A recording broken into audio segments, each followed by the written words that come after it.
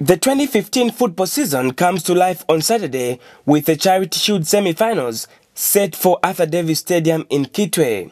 While other teams went home smiling, some teams in the 2014 season were left with scars and they want to make amends by doing well in the Shield competition. To kick off matters, Zanaco faced Power Dynamos in a lunchtime kickoff, hoping to upset a team that got second position ahead of the Bankers on the final day of the season.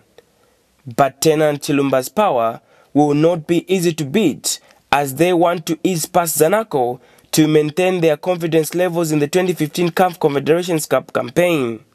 In the late kickoff, defending league champions Zesco United will clash against Charity Shield defending champions Nkana Football Club. Zesco will be hoping to extend their unbeaten run against Nkana side which has failed to beat them since they entered in the Elite League. The winners of the two matches will meet in the final set for March 7, 2015 at a venue that will be announced by the Football Association of Zambia FAS. Mike Mubanga, Muvi TV Sports in Lusaka.